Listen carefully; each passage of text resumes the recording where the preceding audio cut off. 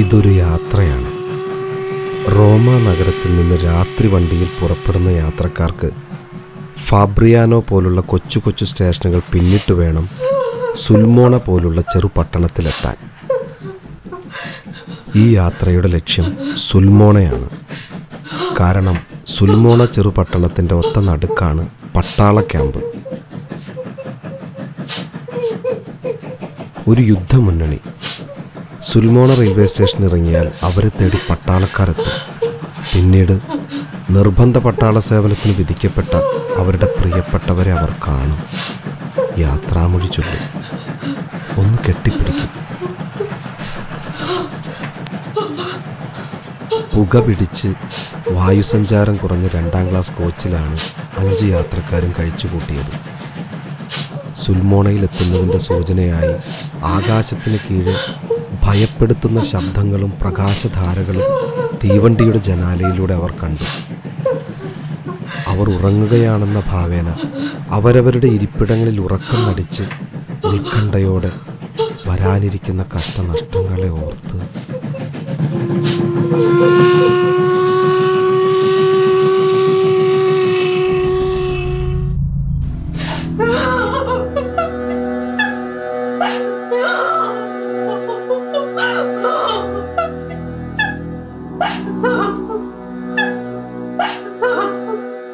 എന്താ ഇത്?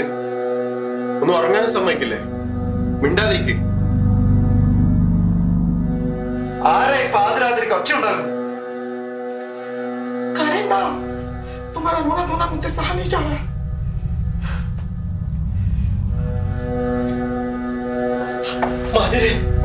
ദൈവമുണ്ടാവണം, ദൈവമുണ്ടാവണം.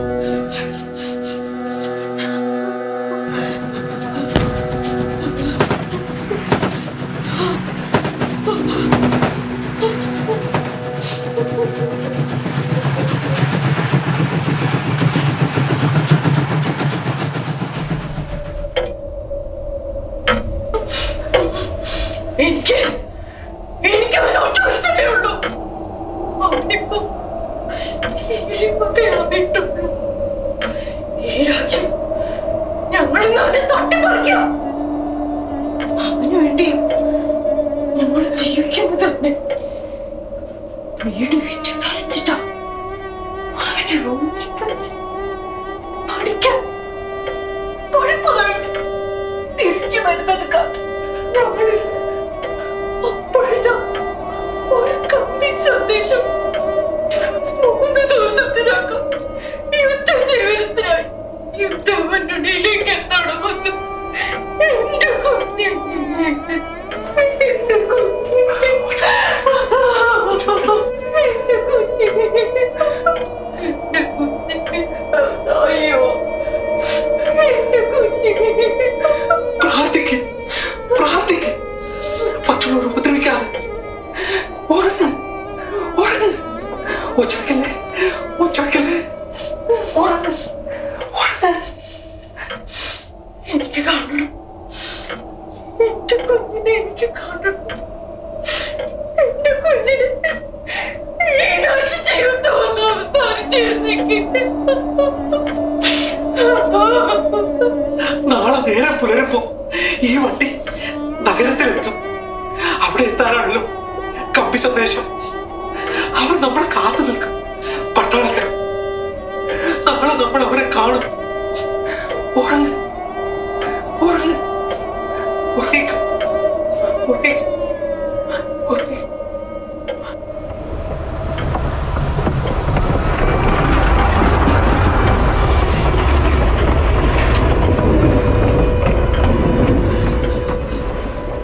ആ മാതാപിതാക്കളും ആ ബോഗിയിലുണ്ടായിരുന്ന മറ്റുള്ളവരും അവരുടെ പ്രിയപ്പെട്ടവരെ കാണാനുള്ള അത്യാർത്തിയോടെ കൊടുങ്കാറ്റടിച്ച വൃക്ഷത്തലപ്പ് പോലെ മനസ്സാകെ ആടി ഉലഞ്ഞ്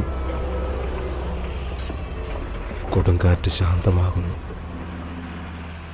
അവർ ഉറക്കത്തിലേക്ക് വഴുതി വീഴാൻ തുടങ്ങി. അതോ സ്വപ്നത്തിലേക്കോ? ഈ ലോകത്തിൻ്റെ വിവിധ കോണുകളിൽ ഇങ്ങനെ എത്രയെത്ര മാതാപിതാക്കൾ തൻ്റെ മക്കളെ ഒരു നോക്ക് കാണാൻ. അകലെ സൂര്യൻ താഴുന്നു, ഇരുണ്ടു തുടങ്ങുന്നു. കരിമ്പനകൾക്ക് മുകളിലൂടെ പക്ഷികൾ പറന്ന് കൂടുപറ്റുന്നു. മുണ്ടകപ്പാടത്തിൻ്റെ വരമ്പത്ത് തൻ്റെ ചെറുവിരൽ പിടിച്ചുകൊണ്ട് അസ്തമയത്തിൻ്റെ പക്ഷികളെ നോക്കി അത്ഭുതപ്പെട്ട മകനെ വെള്ളായിപ്പനോർത്തു.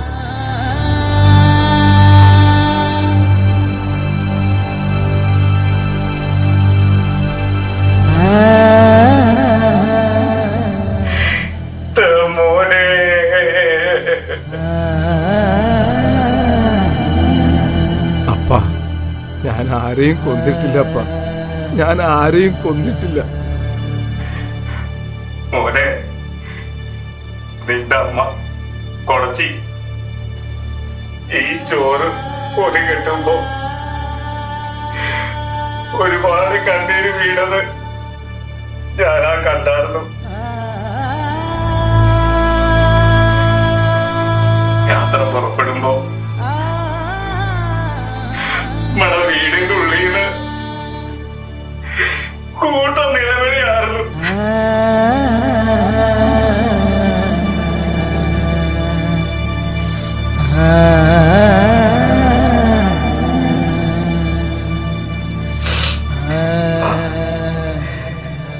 ഞാനിങ്ങ പോരുമ്പോ ഇവിടെ കുട്ടീശ്വർ മാപ്പിള ചോദിച്ചു, വെള്ളായിയെ ആ വിളിയില് എല്ലാം ഉണ്ടായിരുന്നു.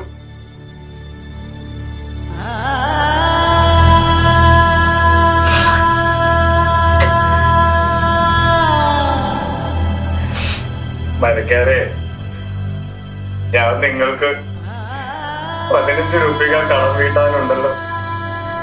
അല്ല, 15 രൂപയും 4 അണയും.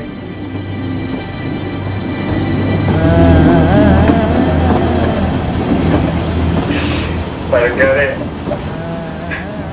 എനിക്കത് ഇനി വീട്ടാനാകുമെന്ന് തോന്നുന്നില്ല.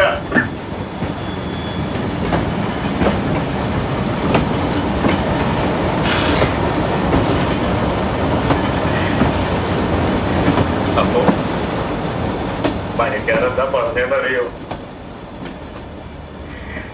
വീടാത്ത കടങ്ങള് ദൈവത്തിന്റെ സൂക്ഷിപ്പുകളാണെന്ന്.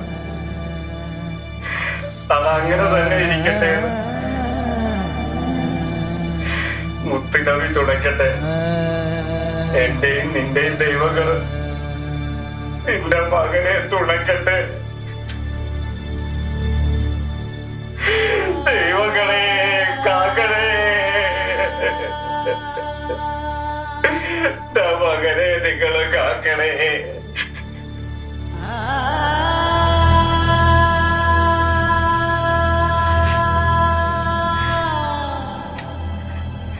ഈ പൊതിച്ചോറ്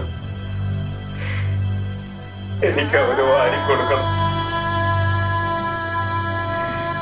അവന്റെ അവസാനത്തെ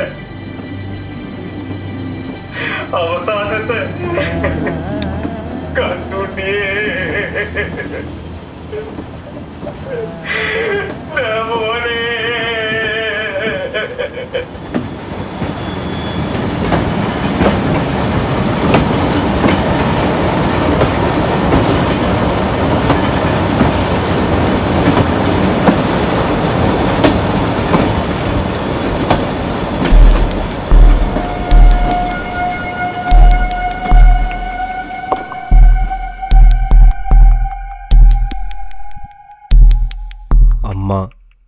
സ്വപ്നങ്ങളിലൂടെ യാത്ര ചെയ്തു. തൻ്റെ മകനൊരു യുദ്ധമുന്നണിയിൽ നിരായുധനായി നിൽക്കുന്നതും തൻ്റെ മകനെ എതിർ പട്ടാളക്കാർ പുലഭ്യം പറയുന്നതും അവൻ്റെ മൂർധാവിൽ തോക്കിൻ്റെ പാത്തി കൊണ്ടടിക്കുന്നതും അവൻ്റെ ദീനരോദനം അമ്മയുടെ കർണപുടങ്ങളിൽ സമ്മർദ്ദം ചെലുത്തുന്നതും അവർ അർദ്ധമയക്കത്തിൽ കണ്ടു. അവന്റെ ഇരുകാലുകളിൽ കത്തി കുത്തിയിറക്ക്. അവൻ കാല് കുത്തുന്നിടത്ത് പുല്ല് മുളക്കില്ല, പ്രാണികൾ പറക്കില്ല. അവൻ കാല് കുത്തുന്നതും ശപിക്കപ്പെട്ടതാണ്. അവന്റെ കഴുത്തിൽ ബോയടച്ച് കുത്തിയിറക്ക്. നീ കായനാണ്, നീ ഹെറോദോസാണ്, നീ ശത്രുവാണ്. അവന്റെ തലയിൽ ബോംബുകൾ കെട്ടി പൊതിയുക. പൊട്ടട്ടെ, പൊട്ടിത്തെറിക്കട്ടെ.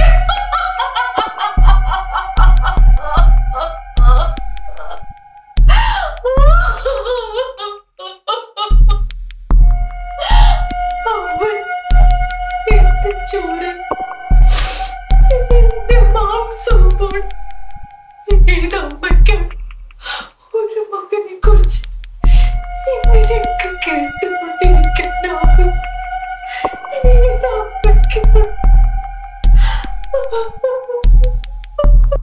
നീ സ്വപ്നം കണ്ടതാണ്. നിന്റെ മകൻ പോകാനിരിക്കുന്നതേ ഉള്ളൂ. നീ ദൈവത്തോട് നന്ദി പറയണം. അതെ, നീ സ്വപ്നം കണ്ടതാ.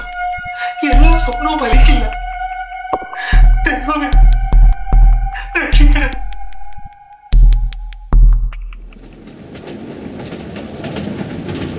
ദൈവത്തിനും ചെകുത്താനും ഇടയിലുള്ള നൂൽപ്പാലത്തിലൂടെ അവർ അങ്ങോട്ടും ഇങ്ങോട്ടും സഞ്ചരിച്ചു. ഇതുവരെ അരണ്ട വെളിച്ചത്തിൽ അണഞ്ഞുകൊണ്ടിരിക്കുന്ന ആശകളെയും പ്രത്യാശകളെയും പറ്റി പറയുന്നത് അയാൾ കേൾക്കുക മാത്രമാണ് ചെയ്തത്. അയാൾക്കും എന്തോ പറയാനുണ്ട്.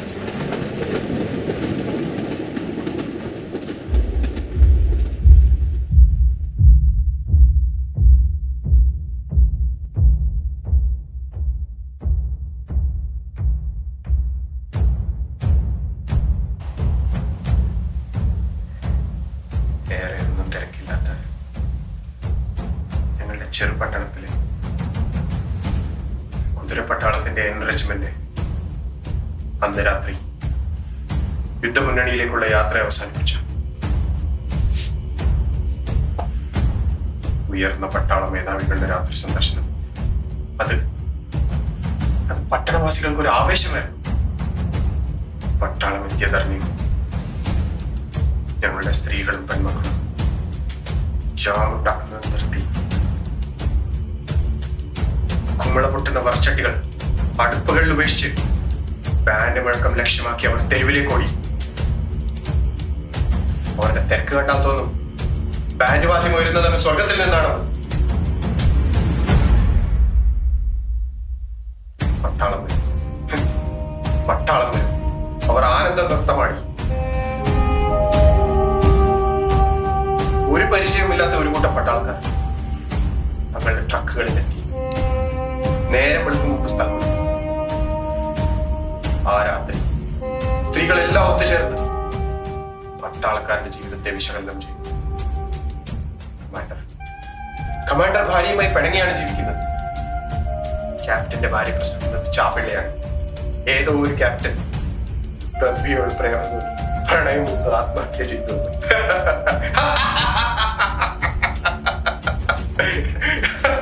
എങ്ങനെയാണ്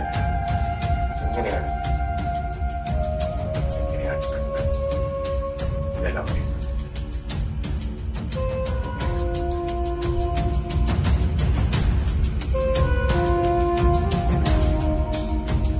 വസൂരി കലയുള്ള ലെഫ്റ്റനന്റ് റിസോവിന്റെ ശബ്ദം ഉറക്കെ കേട്ടു. ലേഡീസ് ആൻഡ് ജെന്റിൽമെൻ, ഇന്ന് രാത്രി നൃത്ത പരിപാടിയുണ്ട്. റോഡിൽ പട്ടാളം ബാൻഡ് മുഴക്കും. ക്ലബുകളുടെ വിശാലമായ മുറികളിൽ ഓഫീസർമാരും നാട്ടുപെണ്ണുങ്ങളും നൃത്തം ചെയ്ത് കുടിച്ചു കൂത്താടി. സ്വപ്നങ്ങളും ഏഴാം സ്വർഗത്തിൽ പറന്ന് പറന്ന് മത്ത് പിടിച്ച് മെയ്യും മനവും മറന്നു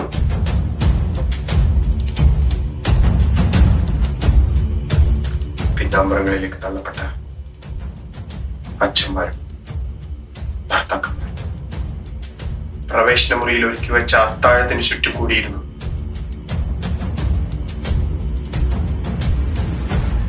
മൂലക്കുരുവും ആത്മവിശ്വാസവും വരുത്തിയ ഞങ്ങളിലെ ഗുമസ്തന്മാരും സെക്രട്ടറിമാരും നൃത്തമുറിയിലേക്ക് കടക്കാനോ നമ്മുടെ ഇഷ്ടപ്രാണേശ്വരിമാർ എന്ത് ചെയ്യുന്നു എന്ന് തിരക്കാനോ ധൈര്യപ്പെട്ടില്ല.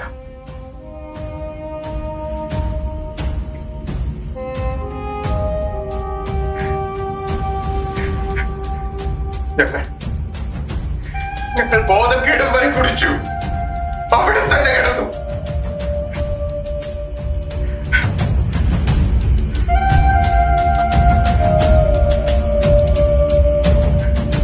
പ്രിയപ്പെട്ട പെൺമക്കൾ സഹോദരിമാരും ഏഴാം സ്വർഗം തീർത്തു. ഈ സമയം അത്രയും ഞങ്ങളുടെ വീടുകളിലെ ഓരോ മുറിയിലും സാധാ പട്ടാളക്കാർ ഞങ്ങളുടെ 18 വയസ്സിന് മുകളിലുള്ള ആൺമക്കളെ തിരയുകയാണ്. നേരം വെളുക്കുന്നതിന് മുമ്പ് ഞങ്ങളുടെ ആൺമക്കളെ കുത്തി നിറച്ച ട്രക്കുകൾ യുദ്ധമുഖത്തേക്ക് യാതൊരു പരിശീലനവും ഇല്ലാതെ ഭരിക്കാൻ അയച്ചു.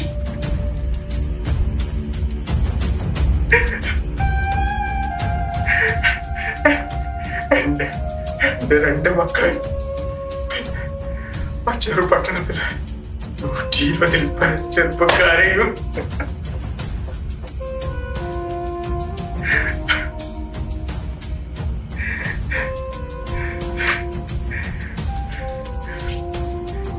ആ രാത്രി ഏഴാം സ്വർഗം തേടിപ്പോയ അമ്മമാരും സഹോദരിമാരും പിന്നീട് സംസാരിച്ചിട്ടില്ല.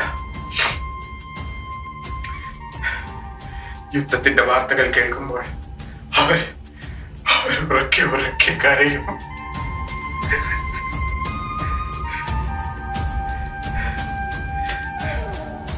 അവശേഷിക്കുന്ന എന്റെ ചെറുപട്ടണത്തിലെ ആ കുട്ടികളെ എനിക്ക് കാണണം.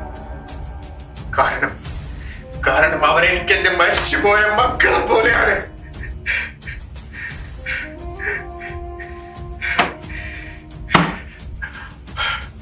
ഈ ഇരുമ്പ് ശകടം അവിടെ എത്തിയാൽ ഞാൻ അവരെ കാണും. തീർച്ച ഞാൻ അവരെ കാണും. തീർച്ച.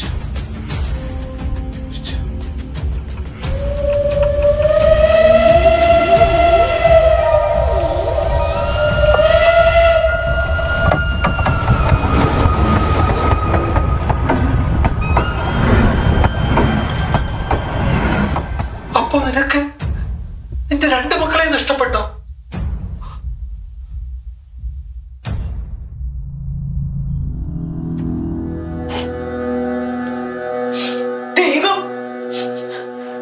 ദൈവം കരുണയുള്ളവനാ. അവൻ എന്റെ മോനെ അനുഗ്രഹിക്കും. അവനൊന്നും സംഭവിക്കില്ല.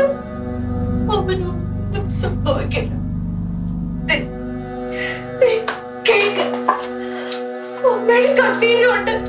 അമ്മ ഉണ്ടാക്കിയ കേക്ക്. നിനക്ക് കേക്ക് എത്ര പ്രിയങ്കരമാണ്. കേക്ക് നോക്ക്, അമ്മ ഉണ്ടാക്കിയ കേക്ക് മോന് തരാം. നോക്ക്.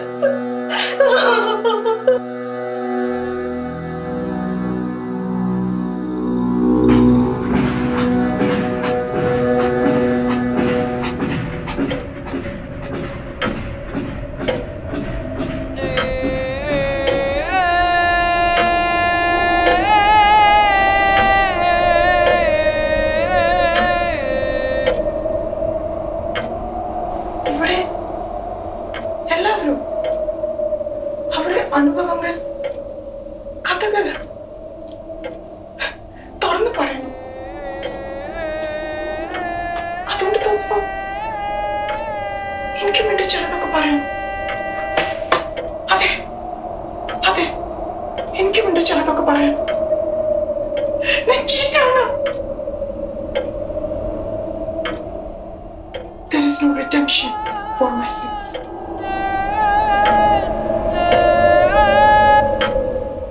20 साल की उम्र में मेरी शादी कर दी गई थी. जो नाम है ऑफिसर, मैं बहुत पसंद थी उसे. शादी के दिन मैं बहुत बहुत बहुत खुश थी.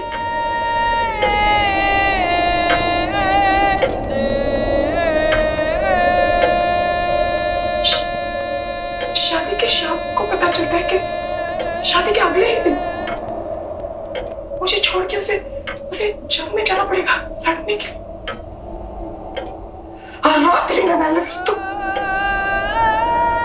You know why? You know why? Because he was not man enough. Because he was not man. मुझे समझने में थोड़ा वक्त लग गया. फिर ये जो दुख भरा बोझ मुझे जिंदगी ने दिया, उसे लेके हमारा जो 17 नंबर का कमरा था, उसकी दहलीज पार करके हमेशा के लिए बाहर चले गए. पूरे रेजिमेंट में I went looking for a man. From truck to tent to truck I indulged.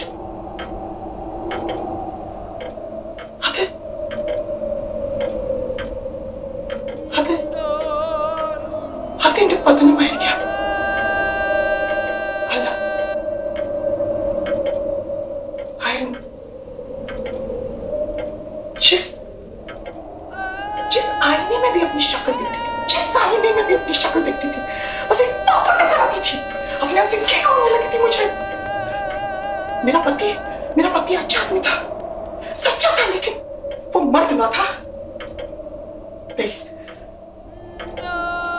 ये सब बेकार की बातें.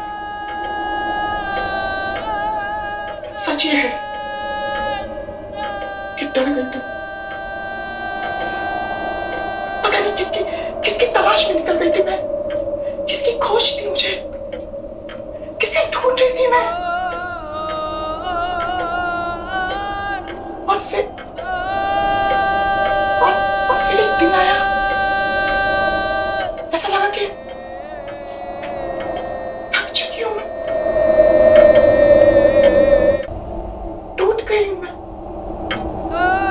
बिखर गई हूं मैं. हार गई हूं मैं.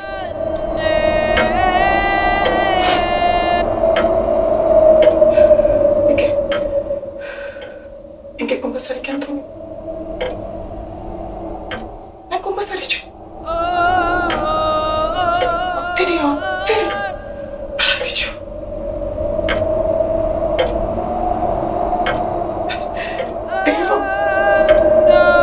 देवम इन्हें पापूंगा por tu. देवम, उसने मुझे माफ कर दिया. जिस आदमी को मैंने आधी रात को छोड़ के गई थी, क्योंकि अगले दिन वो मुझे छोड़ने वाला था. देखो खबर आई है कि वो मुझे ढूंढ रहा है. उसी कमरा नंबर 17 में मेरा इंतजार कर रहा है. अपने सारे कपड़े, मेडल्स, डॉक्यूमेंट्स एक सूटकेस में बांध के मेरा इंतजार कर रहा है. क्या उन्हें कानू ये भूमि लावना अवकाश पर नहीं पावे. क्या उन्हें कानू भगवान बाप से एक विनती है. भगवान एक विनती है तुमसे. कल जब स्टेशन में ट्रेन रुकेगा और मैं 17 नंबर कमरे में जाऊंगी और उसे देखूंगी, और जब उसके पैर पकड़ के जब मैं अपने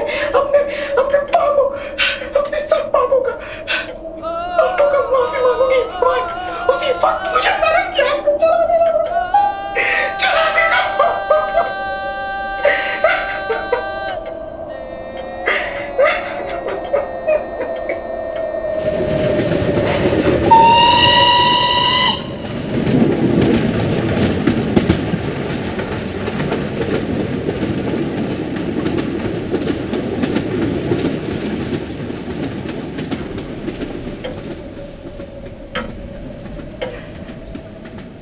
മകൻ ഈ രാത്രി ഉറങ്ങിയിട്ടുണ്ടാവില്ല. ഉറങ്ങാതെ ഉണർന്നിട്ടുണ്ടാവൂല. മകനെ, ഈ പൊതിച്ചോറ് നിന്റെ അമ്മ നിനക്ക് വേണ്ടി പൊതിഞ്ഞതാ.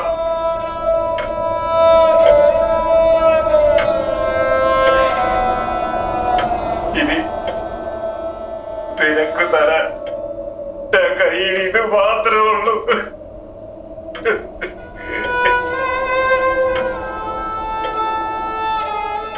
ഒരു തോർത്തിന്റെ കെട്ടഴിക്കാതെ കിടന്ന പാഥേയം വെള്ളായി തുറന്നു നോക്കി. അത് പുളിച്ചിരിക്കുന്നു. തൻ്റെ കൈവശമുള്ള ചുക്കിച്ചുളിഞ്ഞ കടലാസ് നിവർത്തി നോക്കി. ഈ കടലാസില് എന്താ എഴുതിയിരിക്കണതാവോ? നാളെ രാവിലെ 5 മണിക്ക്.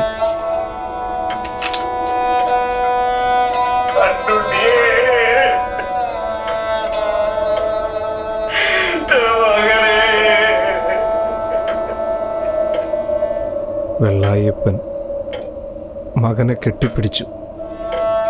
കണ്ടുണ്ണി ശ്രവണത്തിനപ്പുറമുള്ള ഒരു സ്ഥായിയിൽ നിലവിളിച്ചു, അപ്പാ.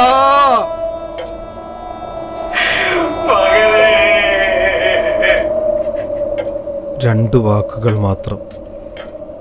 2 വാക്കുകൾക്കിടയിൽ ദുഃഖത്തിൽ, മൗനത്തിൽ അച്ഛനും മകനും അറിവുകൾ കൈമാറി.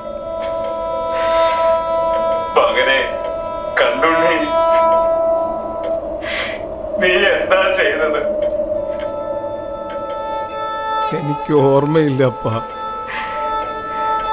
നീ കൊന്നോ?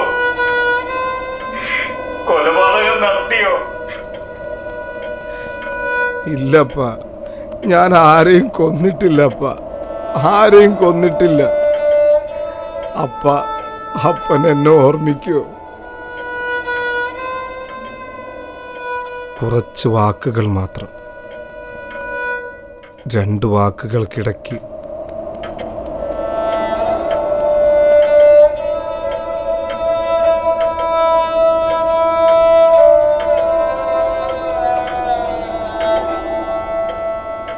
അപ്പ എന്നെ തൂക്കിലേറ്റാൻ സമ്മതിക്കരുത്. എനിക്ക് ജീവിക്കണം അപ്പ, എനിക്ക് ജീവിക്കണം.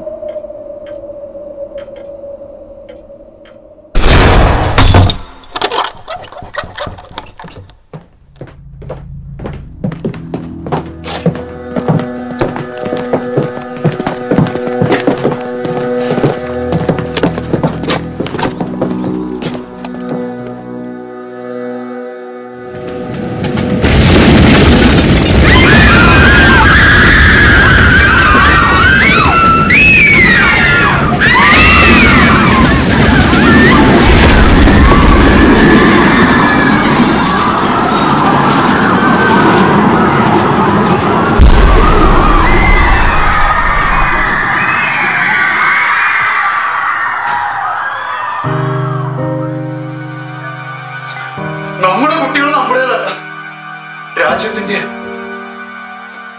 നമ്മുടെ കുട്ടികൾ നമ്മുടേതല്ല, അല്ല, രാജ്യത്തിന്റെ.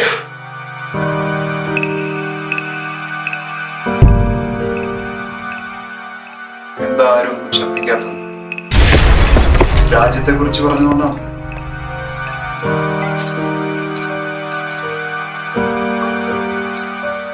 നാം കുട്ടികൾക്ക് ജന്മം നൽകും. അവർ ജീവിതത്തിലേക്ക് കടന്നു വരുമ്പോൾ നമ്മുടെ ജീവിതവും കൂടെ കൊണ്ടുവരും. ഇതാണ് സത്യം. നാം അവരുടേതാണ്, അവർ ഒരിക്കലും നമ്മുടേതല്ല. 20 വയസ്സുള്ള നമ്മുടെ കുട്ടികൾക്ക് എന്തെല്ലാമാണ് തോന്നുന്നത്? നമ്മെ സ്നേഹിക്കുന്നതിനേക്കാൾ മഹത്തരം രാജ്യത്തിന് വേണ്ടി പോരാടുന്നതാണെന്ന് അവർ കരുതിയാൽ അത് സ്വാഭാവികമല്ലേ? ഞാൻ പറയുന്നത് മാന്യന്മാരായ കുട്ടികളെ കുറിച്ചാണ്. വിശന്ന് ചാവാതിരിക്കാൻ നാം എല്ലാം ആഹാരം കഴിക്കുന്നു അല്ലേ? രാജ്യവും ആഹാരം പോലെ തന്നെ അനിവാര്യമെങ്കിൽ രാജ്യത്തിന് വേണ്ടിയും ആരെങ്കിലുമൊക്കെ പോരാടണം. അവർ പൊരുതുകയാണ് രാജ്യത്തിന് വേണ്ടി. നമ്മുടെ കുട്ടികൾ പൊരുതുകയാണ്. അവർക്ക് വേണ്ടത് നമ്മുടെ കണ്ണീരല്ല. മരിക്കുമ്പോഴും ആനന്ദത്തിൽ കത്തി ജ്വലിക്കുകയാണ് അവർ. ജീവിതത്തിന്റെ വൈരുദ്ധ്യങ്ങൾ കാണാതെ ബോറുമല്ലാത്തതുമായ മോഹഭംഗങ്ങളുടെ കൈപ്പറിയാതെ അവർ മരിക്കുകയാണെങ്കിൽ അതിലും നന്നായി എന്താ നമുക്ക് പ്രതീക്ഷിക്കണം?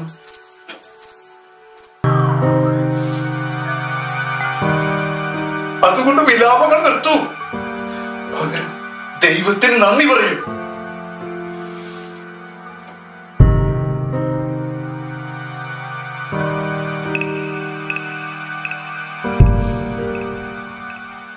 എന്താണെന്നോ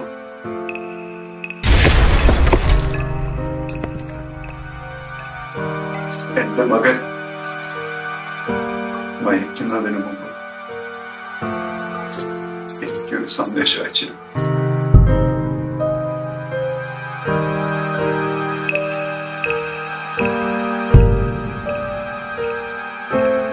പപ്പ, ഞാൻ ആഗ്രഹിച്ചുകൊണ്ട് ഏറ്റവും നല്ല മരണമാണ് എനിക്ക് ലഭിക്കാൻ പോകുന്നത്. ഞാനതിൽ സംതൃപ്തനാണ്. ഞാനതിൽ സംതൃപ്തനാണ്.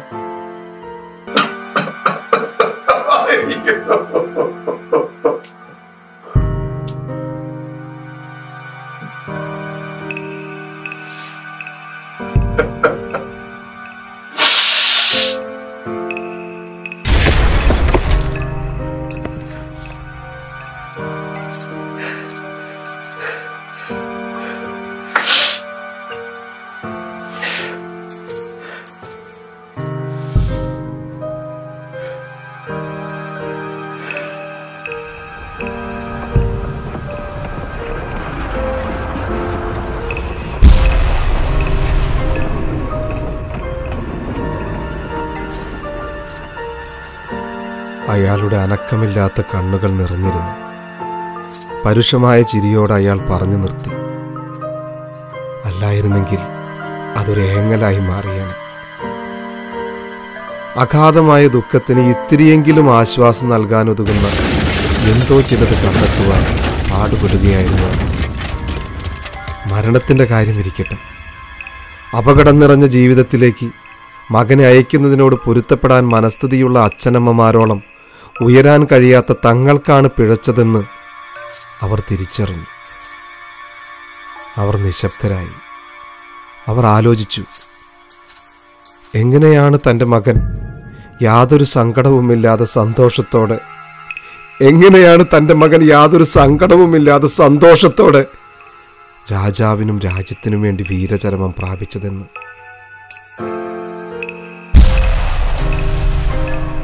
അപ്പോ നിങ്ങളുടെ മകൻ ശരിക്കും മരിച്ചു. നിങ്ങളുടെ മകൻ അപ്പോ ശരിക്കും മരിച്ചു കഴിഞ്ഞു. അപ്പം നിങ്ങളുടെ മകൻ ശരിക്കും മരിച്ചു കഴിഞ്ഞു.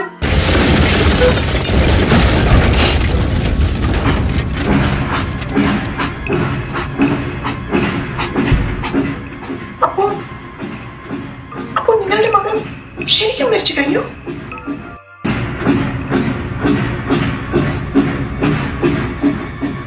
അപ്പോ നിങ്ങളുടെ മകൻ ശരിക്കും മരിച്ചു കഴിഞ്ഞു.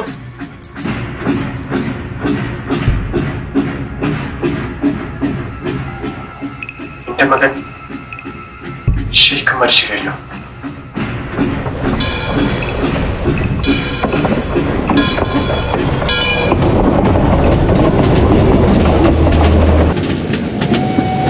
നീലാകാശത്തിന് കുറുകെ യുദ്ധമൊരുക്കിയ പ്രകാശധാവള്യത്തിലേക്ക് ഇരുട്ടിനെ കീറി മുറിച്ചുകൊണ്ട് അവരുടെ തീവണ്ടി ലക്ഷ്യത്തിലേക്ക് അടുക്കുകയായിരുന്നു. ഉത്കണ്ഠയോടെ വരാനിരിക്കുന്ന കഷ്ടനഷ്ടങ്ങളുടെ പട്ടിക പൂരിപ്പിക്കാൻ കഴിയാതെ ഉറക്കമാണെന്ന ഭാവേന ഉറങ്ങാതെ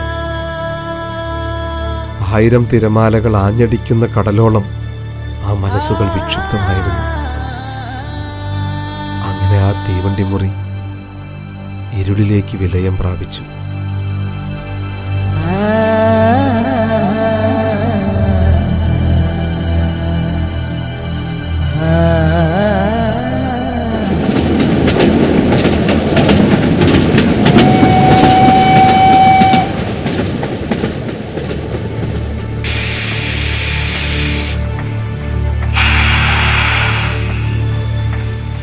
ആദ്യം ലക്ഷ്യസ്ഥാനത്തെത്തിയത് വെള്ളായിയായിരുന്നു. സ്റ്റേഷന്റെ പുറത്തേക്കുള്ള വാതിൽ കടന്ന് ആദ്യം കണ്ട മനുഷ്യനോട് വെള്ളായി ചോദിച്ചു, ജയിലിലേക്കുള്ള വഴിയേതാ? അയാൾ പറഞ്ഞ വഴിയിലൂടെ ഒട്ടും സമയം കളയാതെ വെള്ളായി നടന്നു. അവിടെ എത്തി.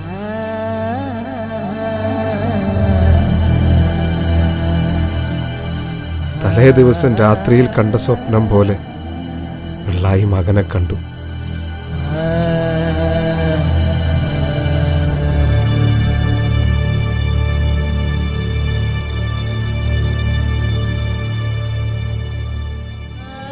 കാർന്നോരെ, സമയം കഴിഞ്ഞു, മതി. എപ്പോഴാ?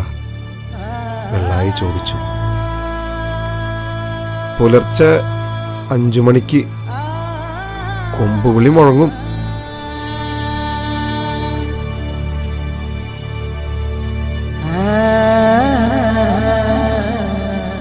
ആ ശബ്ദം കേൾക്കാൻ വെള്ളായി കാത്തിരുന്നു, ഉറങ്ങാതെ.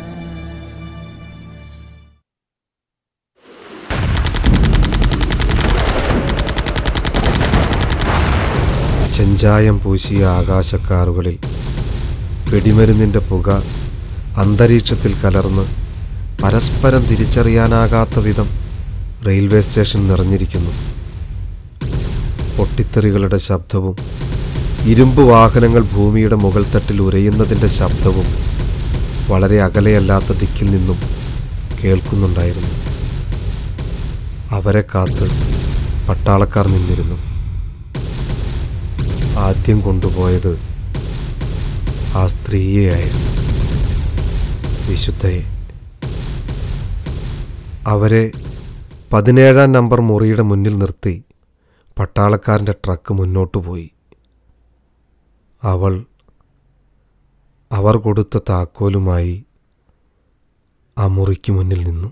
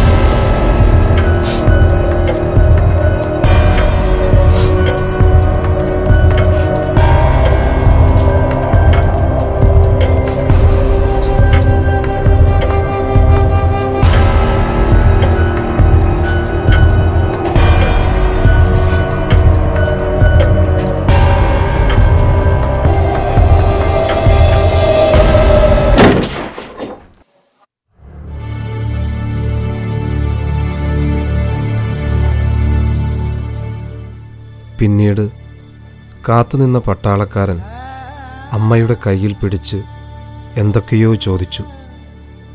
ഭർത്താവ് പേരും നമ്പറുകളും പറഞ്ഞു. അയാൾ തന്നെ തടിയനെയും കഷണ്ടിക്കാരനെയും ആംഗ്യത്തിലൂടെ വിളിച്ചു. അവശേഷിക്കുന്ന 4 പേരും പട്ടാളക്കാരൻ്റെ കൂടെ നടന്നു. ഏതോ മുക്കുട്ട പെരുവഴിയിൽ വെച്ച് അവർ 2 വഴികളിലേക്ക് പിരിഞ്ഞു. മറ്റൊരു പട്ടാളക്കാരനാൽ തടിയനും കഷണ്ടിക്കാരനും നടക്കാൻ തുടങ്ങി.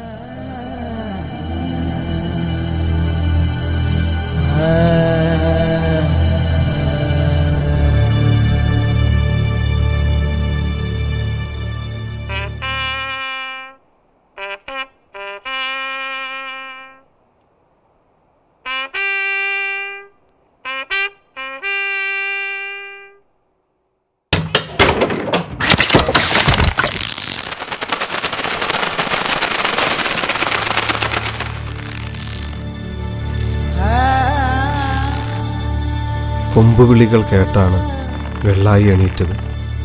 കയ്യിൽ ഘടികാരമില്ലെങ്കിലും ഒരു കർഷകന്റെ ജന്മസിദ്ധിയിലൂടെ വെള്ളായപ്പൻ സമയം അറിഞ്ഞു. എല്ലാം കഴിഞ്ഞിരിക്കുന്നു.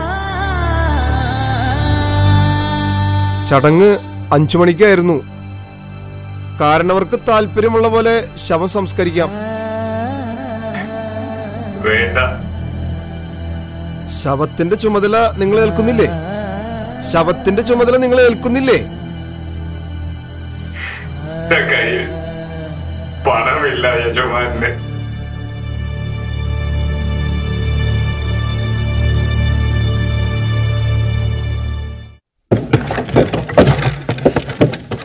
വെള്ളയിൽ പൊതിഞ്ഞ മകന്റെ ശവം ഒരു ഉന്തുവണ്ടിയിൽ കയറ്റി തോട്ടികൾ പട്ടണത്തിന് പുറത്തുള്ള വെളിപ്പറമ്പിലേക്ക് കൊണ്ടുപോകുന്നതിൻ്റെ പിറകെ അയാൾ നടന്നു. മണ്ണിട്ട് മൂടുന്നതിന് മുൻപ് മകന്റെ മുഖം ആ വൃദ്ധൻ കണ്ടു.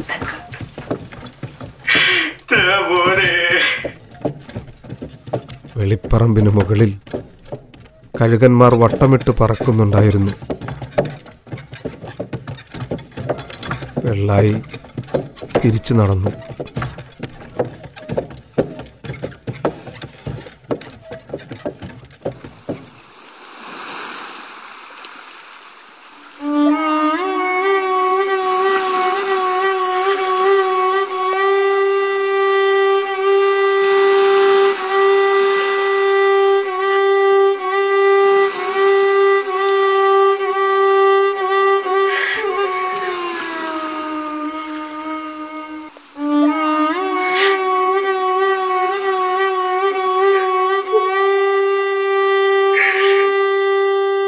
തന്നുവിട്ട ചോറ്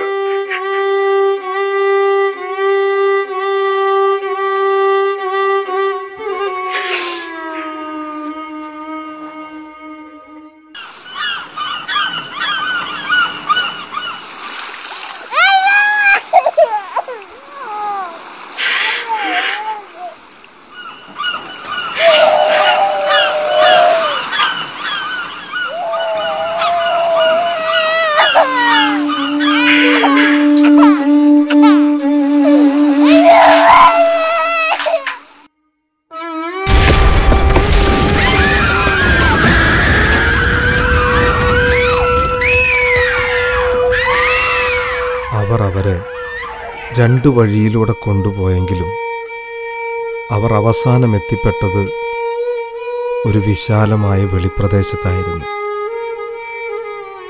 അമ്മയുടെയും ഭർത്താവിൻ്റെയും അരികിൽ നിന്നും വളരെ ദൂരെയായിരുന്നു അവർ.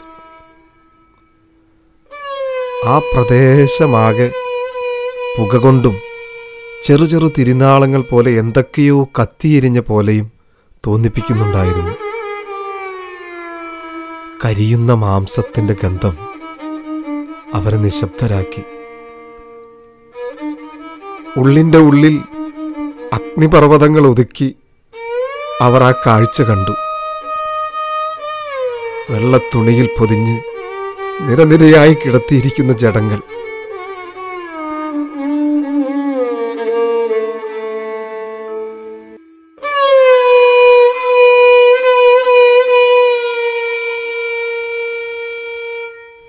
ആദ്യം പോയത് അവരുടെ ക്രമമനുസരിച്ച് കഷണ്ടിത്തലയനും തടിയനുമായിരുന്നു.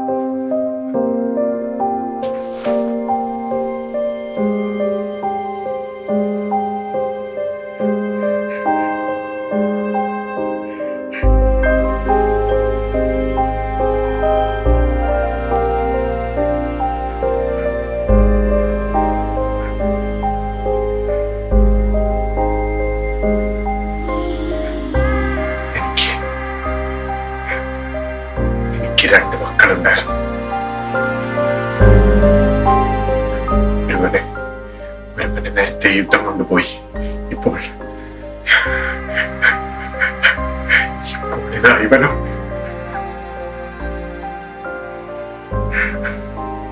വേണ്ട,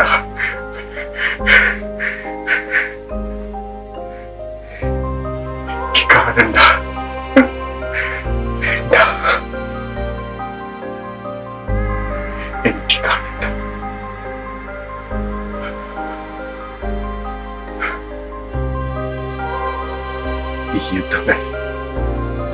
ഈ യുദ്ധങ്ങളൊന്നും അവസാനിച്ചിരുന്നെങ്കിൽ. അടുത്ത ഊഴം അമ്മയ്ക്കും ഭർത്താവിനുമാണ്. അവർ മുന്നോട്ട് നടന്നു. അടുത്തു ചെല്ലുന്നതോടെ അവരെ ഭയം കീഴടക്കിക്കൊണ്ടിരുന്നു. കൈകാലുകൾ തളരുന്നതുപോലെ അവർക്ക് തോന്നി.